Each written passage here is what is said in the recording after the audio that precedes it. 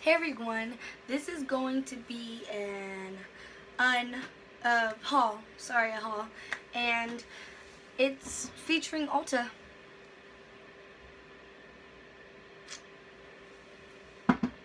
That's just chai tea.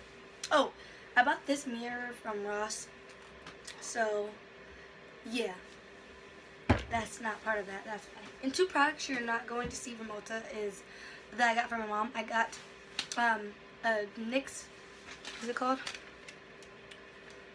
It's because they're up NYX in her Intense room. Butter Gloss in Rocky Road. It's a chocolate brown color, and I just got her that. And then the Dolce & Gabbana light blue perfume for her.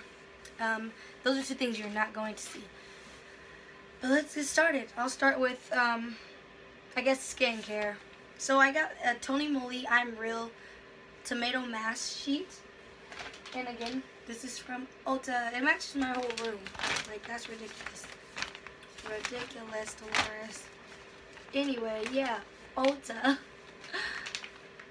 Ulta. And then I have a Tony Moly sheet mask in tomato, and it's supposed to help with radiance apparently. I just wanted to try a Tony Moly mask, so yeah, I got one. And then I got cleansing facial wipes, and by the brand Simple. Then I wanted to try a sugar scrub, and this is by the brand Tree Hut. And this is in Tropical Mango. Next is hair care, and I got a argan oil, Moroccan argan oil by the Organics brand. Yeah, I love the smell of this stuff. Next is all basically makeup, so I'll start with like these ones in these little packages. This is the Colossal Volume Express. This is my first time trying these. I've been using the same mascara for the last 4 years. So As in, I've been using the same kind, not the same one, and, yeah, like the same tube for 4 years. Packaging. And then but this is also by Maybelline. This is Maybelline also. This is the Brow Drama by Eye Studio, and it's deep brown 260, and this is in 232 glam brown, and this is deep brown. So I just wanted to try this. I hope it looks nice. I've been using the gel brow by Milk Makeup, so we'll see like the difference. Next is a illuminating stick, and it's in Sunkissed Crush, and doesn't smell like anything, but here it is. I've swatched all these things at a time, and it's a bronzy gold color. I'll show you it next to. Sorry, my lighting, but I'll show you it next to it. It looks really nice though, so I hope it works for my skin tone. Next is lip balm, and this is Burt's Bees Flavor Crystals, the newest edition of lip balm. And it's in sweet orange. I love Burt's Bees. I used to collect all of them. Sorry, it matches my room. That's not bad. Yeah, it matches my room. I can't do anything about that. Next is Nivea's Mint and Minerals Lip Care. And this is my favorite one, so I just need a new one. And then next is Nivea's Care and Color Sheer Crimson Lip Care. And it's just this.